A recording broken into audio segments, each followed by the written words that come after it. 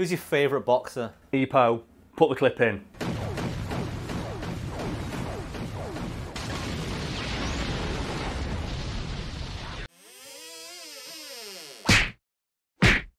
Earnie Shavers is a veritable legend in the world of boxing, thanks almost entirely due to the force he can exert while punching things. In his prime, Shavers' punch prowess was so well known that even the late great Muhammad Ali didn't want none, something Shavers is rightfully all kinds of proud of. So why are we talking about Shavers today? Well, to put it simply, it is the opinion of many experts and boxers who face Shavers in the ring that he possessed the singular hardest punch of any boxer in history.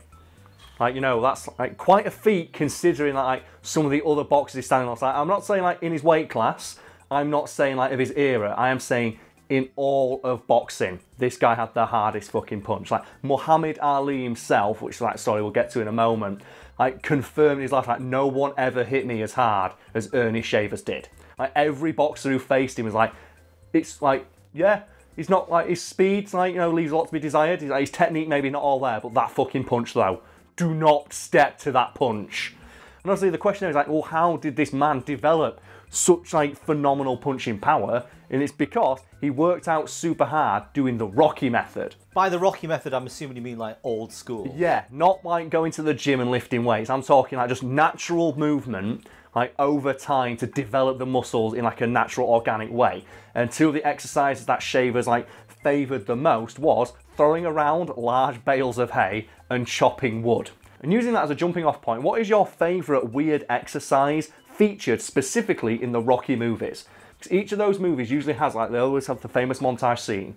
There's usually an exercise in there that he does that's like considered weird by everyone else, but helps him, like, you know, develop that edge that he needs for the fight. The classic is punching meat. Punching meat, yeah, to obviously get used to hitting, like, you know, something that feels like akin to human flesh. Because fun fact, people who don't know, pig corpses are used in ballistic tests and things of that manner because like the makeup of a pig's flesh and the density of his bones is almost exactly what a human's is.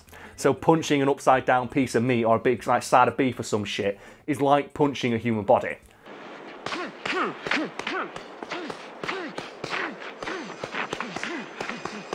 I think my favourite's in Balboa, where Rocky comes out of retirement to fight the heavyweight champion after a computer simulation says in his prime he'd have beaten him.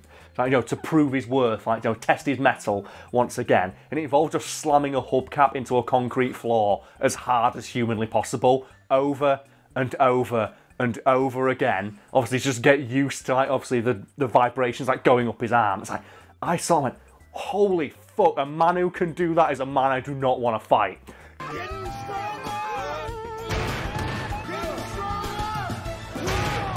So I get that chopping wood will obviously make you stronger. Yeah, it's a good exercise, obviously. It's basically an entire upper body workout. I can't see though why chopping wood would make you that much stronger compared to like the actual exercise the boxers are meant to do. See, normally I'd agree with you, but in this case it would mean arguing with Shavers himself. And given how hard he can punch, that's not a man I want to cross. Because in his own autobiography, he says that chopping wood, I personally believe, increased my punching power by 25%. Which is a wildly unscientific claim that I am not even going to try and argue with, given that 90% of the fights that Earnie Shavers won during his boxing career ended with him knocking his opponent the fuck out. There he goes. Sends his red. The first knockdown. Scored in the... There goes Norton again. So we get an idea of how strong these punches were. Okay. In his prime, like, what could he do with these punches? Well, at his physical peak, Earnie Shavers was capable of basically knocking out any opponent he faced with a single liver obliterating like hook to the body. That was impossible to block. How was a punch impossible to block? Because Shavers' punches were so strong that even if you did block them, they still did damage. Like, they went through your guard, basically. Like, they did scratch damage, as it were. Because, like, as I alluded to earlier, like, Earnie Shavers, he didn't have the best footwork, he wasn't the fastest, but his fucking punches, man, he put all his stats into strength, and that carried him basically throughout his entire boxing career. And it's noted that even if you could block his punches, they would still hurt. And it was one of his techniques, like, just basically punch through people's guard, because he knew that if you just repeatedly punch them in the arms, even though he wouldn't win on points, because they're blocking the shot, eventually their arms are going to get so bruised and bloodied, like, they're going to stop trying to gas their arms hurt that much, at which point the face and body is open. And there are reports from people saying, like, who faced him in the ring, just going, like, even when I was blocking his punches, like, a full force Earnie Shavers punch being blocked felt like being hit by another boxer unguarded. People would, like, finish matches against him with their arms bloodied and bruised from the amount of punches they tried to stop from him. It sounds like a silly question, but I'm assuming that his punches had, like, full knockout power. Absolutely, yes. And it's noted that Earnie Shavers possessed, like, sufficient power in his punches, even in later rounds, to knock someone the fuck out with one punch. On that note, because I could feel the conversation steering this way even before it began, let's talk about the best punches in fiction, and immediately just start with Saitama in One Punch Man. Let's give One Punch Man, Saitama, his due, and both to say our favourite punch from the first series. So the second one's out now, but I've not watched it. I'm going to blow my load immediately and just go straight to the last episode and just say the serious punch against Lord Boris that splits the atmosphere of the planet with its power. Because holy fuck, I just watched that and went, yeah, I am so happy that this scene exists. This show is fucking amazing.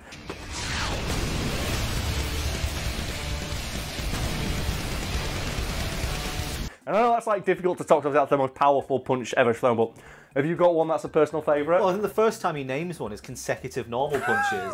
Okay, is it the King Lion guy? Yeah, yeah. Consecutive normal punches. So with that out of the way, let's discuss other awesome punches from fiction. And I'm going to, like, open up the conversation with, like, you know, the rocket-powered punch in Pacific Rim 1. Because, oh, I remember when I was watching that, and it's like, oh man, the weight, that's the weight of the punches that always gets me. Like, 'cause it goes so slowly and you feel the impact of every hit.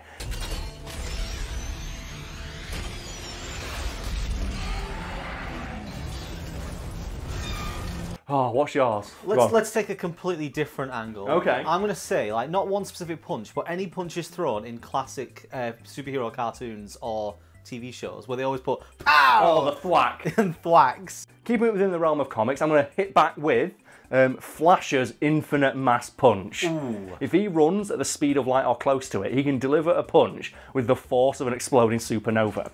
And I want to, like, single out specifically the episode of Justice League Unlimited where Lex Luthor combined with Brainiac takes over the world and the only hero left is the Flash. And he taunts the Flash and he goes, what are you going to do? And, like, he basically starts running away. And Luthor Brainiac starts laughing at him, but he don't run away. He's getting a fucking run up for a punch. And he runs all the way around the world and comes back and donkey punches Luthor Brainiac in the back of the head. And then a split second later, he's back again and again. And he does that for like 5 solid minutes. Of just like these just increasingly powerful punches. And he punches him so hard that he becomes Speed incarnate and disappears into a different dimension because he ran so fast.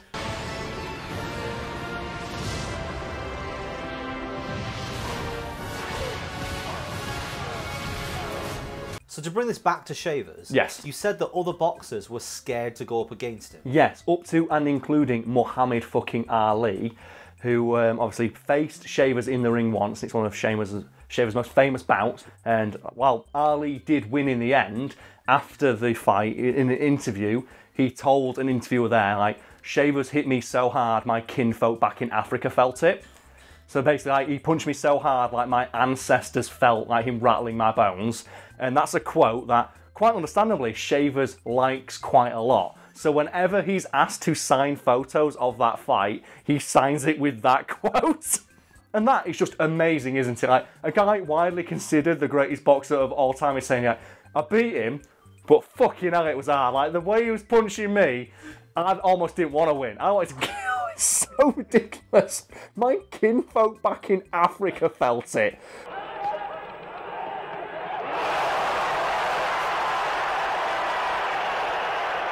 So So that's the most famous fight he's had. Yes. But who got their shit rocked the hardest? What, by Earnie Shavers and one of his, like, you know, world-destroying megaton punches? Yeah. That would be Sylvester Stallone. What? Yes, to bring it back to Rocky, as all things should do, when Sylvester Stallone was, like, scouting talent for Rocky 3, he originally pegged Earnie Shavers to play Clubber Lang, like the role played by Mr. T. And during training, like, generally they had chemistry in the ring and, like, you know, see if, like, Shavers was in shape enough to convincingly play, like, you know, a boxer who could stand up to Rocky. They were sparring, and Sylvester Stallone reportedly got very annoyed that Shavers wouldn't punch him for real. It's like throwing light jabs and, like, a few, like, you know, pretend punches. And Sylvester Stallone told him, look, if you're going to film together, you need to take me seriously. I've trained a lot for these roles. Hit me as hard as you can. Shavers went, I don't want to do that. Are you sure? And Sylvester went, yes, I'm sure. Hit me for real. I can take it.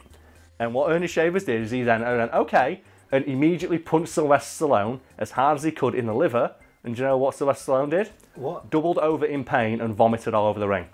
Jesus. Yeah, he then decided that he didn't want to cast Earnie Shavers as Clubber Lang and went and got Mr. T instead. I mean, yeah. Exactly. The thing is, well, we've talked about it before, this happened in Sylvester Stallone's next movie. When Rocky IV, the same thing happened with Dolph Lundgren. And Sylvester Stallone got punched by Dolph Lundgren in the chest and his heart nearly exploded. You think he'd have learned after facing off with Earnie Shavers?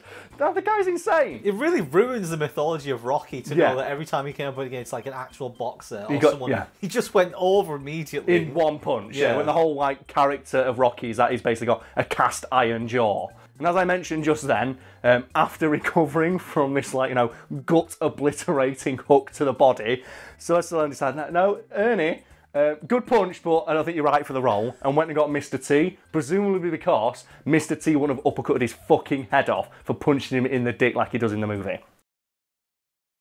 Do you reckon Shavers would also sign pictures of himself saying, I'm the guy that made Rocky cry? I won't be surprised if he did, to be fair, because there's just something amusing to me about just, like, the image of just, like, this famously tough, like, character or person or actor just being, like, just made someone's bitch in a single punch. It's so fucking funny. Like, we said that it happened to Sylvester Stallone twice. He's a big, tough dude. Like, he's not...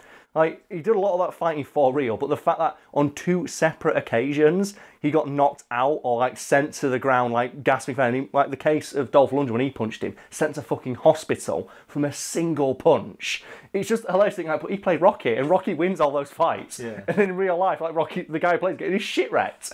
Have you got any example that springs to your mind of something similar? Well, there's a trope in fiction that's used in movies a lot of the big guy who gets beaten by the smaller guy with skill. Yes. I mean, the most famous recent one being the Viper of the Mountain. The Viper of the Mountain, yes. Yeah, but the one I'm thinking of is, have you seen Troy?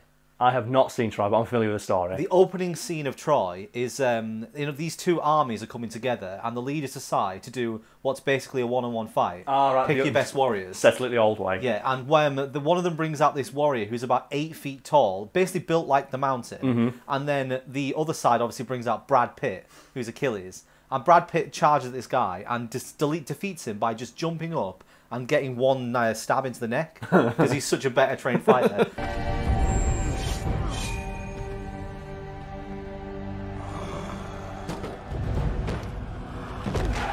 That's a common trope, like big guy gets defeated by small, to prove the smaller guy's better. To prove that skill triumphs over strength. Well, my example's slightly different, and it's a real life one of a famously tough man, like, you know, being brought, like, to tears, and it's that of Gordon Ramsay. He was famous back in the day for, like, how ferocious his temper was, and he would make all of his sous chefs and people working on him cry with just how demanding and, like, you know, just angry he was all the time. But there's a great story, like, the guy who basically taught Gordon Ramsay everything he knows, a chef called Marco Pierre White. And there's a story thrown around by, like, people in the industry that when Gordon first started working for Marco Pierre White, he yelled at him so much that Gordon Ramsay started crying. And that is amazing. Imagine, I'm the guy who made Gordon Ramsay cry. If I pulled that off, that would be on my tombstone. I don't care if I landed on the moon after that. No, I made Gordon Ramsay cry like a bitch. It reminds me a lot of, like, the Jackass crew. Okay. Obviously, famously, like, have taken so much punishment over the years. Like, they've had their knackers just destroyed by every conceivable object that can be thrown at them.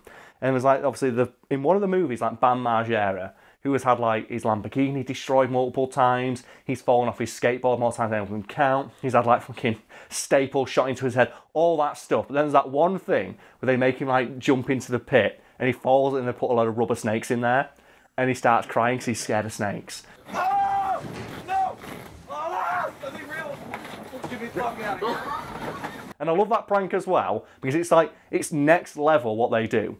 Because it's a stunt where he's supposed to jump over something and then he falls through the floor and lands in a boxers and it's a prank on a prank. And then it's full of rubber snakes. And he shits himself with the rubber snakes and goes, oh! And then they realise they're rubber, but then there's real snakes under the rubber snakes.